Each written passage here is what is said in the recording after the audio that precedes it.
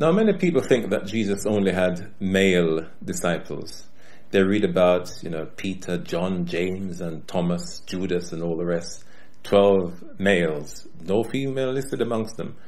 And from that, they get the idea that Jesus only had male disciples. It's not true. A careful reading of the scriptures, not just the Gospels, the 4 Gospels, but also Paul's writings and so on in the New Testament, it shows us that many, many women were listed as being workers in the gospel. Paul commended many of them in his letters for their service and their labor with him in the gospel. And Jesus himself had disciples who were women. So we shouldn't just think it's just for men. It never was the case with Jesus, and it shouldn't be with us today. There was a woman, one day Jesus was in a place up north of the country of Israel called Galilee.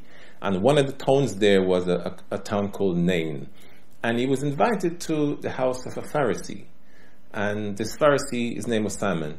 And so Jesus was there for the meal with the Pharisee. And while he was there, this woman came in. This woman that we might call of ill repute. She came in emotionally because she wanted to be at the feet of the Messiah, of Jesus. And she was crying. And she was using her tears to wash his feet. And then drying his feet with her hair. And then she opened a bottle of perfume and anointed his feet. Now she was doing this from the abundance of her heart, with passion, with zeal, with emotion. But this was a shock and horror thing for the guest, for the host, because he was a Pharisee. And how dare this woman come in like this? I mean, women were not supposed to be doing something like that. What she was doing was, to him, a scandalous act. The only people that washed people's feet were slaves and the wives. So if you come in my house and your feet is dirty, my wife or children may wash your feet, or my slave wash your feet. Nobody else would wash their feet. This woman was doing this. She's not supposed to do that. Not only that, she was a woman of ill repute. She was a dodgy character. She was, quote, a sinner because of her life. Now, many say that this woman was a prostitute. We don't exactly know. But she wasn't one of these people that's honored in society. Right? So this Pharisee thought, this man who is supposed to be the prophet that Moses spoke about, a prophet shall the Lord your God raise up unto you like unto me, and him shall you hear. So Moses was talking about that Messiah. And over 300 prophecies about that Messiah in the Old Testament. And here is the Messiah now. And he doesn't know the lifestyle of this woman. He doesn't know that she's a sinner. He doesn't know what she's done. Can this be the Messiah? Can this be the prophet that Moses spoke about? And look at this disgraceful thing that she's doing. The woman's hair often is considered her beauty and so on. And the Jewish women are supposed to cover it up. The pious women would wear their head covered. They wouldn't go out the house without hair covered. And the super pious women, they even have the hair covered at home, in the house. That's their custom. I won't comment, but that's how they were. And here is this woman, no head covering. And she's using her hair. Now, the hair was something provocative in that time. And she was using that to dry his feet. I mean, today it's the equivalent of a woman showing her cleavage. And men would look and it's something provocative. This woman, just by displaying her hair and using it to dry his feet, was a very provocative act. How dare she do this in this religious man's house, the Pharisee's house? And so he was horrified that she was doing this. But Jesus didn't rebuke her. He accepted her. Now, we may look at people and despise them because of what they've done, their social status, their caste, or their tribe, may not be as important as ours in the hierarchy of things.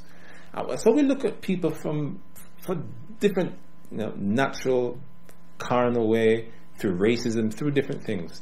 And we think we're better than them. We walk in pride, think we're better than this one, better than that one, and so on. Jesus was not like that. Those who people thought were the outcasts, the downtrodden, the people that we don't want to associate with, we don't want to mix with them, Jesus would. So should we. Because the gospel is to every man, regardless of their social status, or their background, or the tribe where they come from, or the caste that they're from, or any other thing, their ethnic group or anything. No, Jesus accepts us all.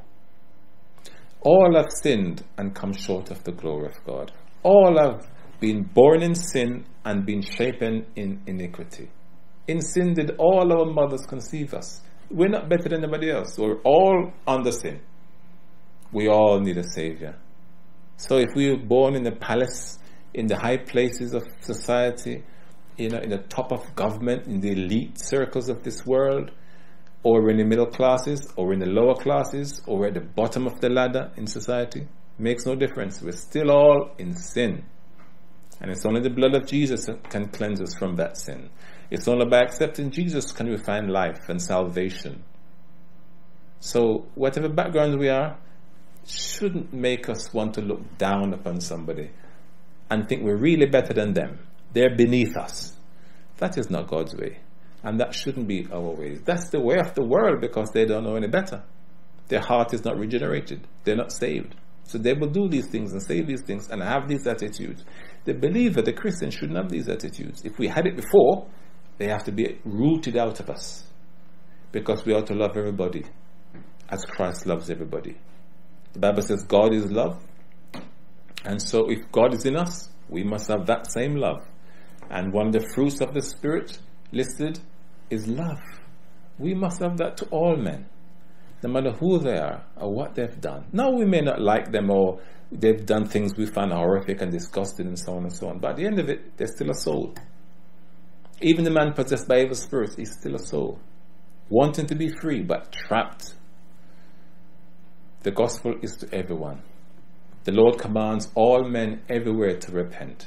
And so we with the gospel, we with Jesus Christ, must go and tell the world that Jesus saves, whoever they are. We don't choose people and think, they will accept Christ, so we'll tell them. But that one over there, I don't think so. And we ignore them. No, that's not the gospel. That's not the gospel way. That's not the Christ way. And all our lifetime, all we have to do is go Christ's way. He is the best way.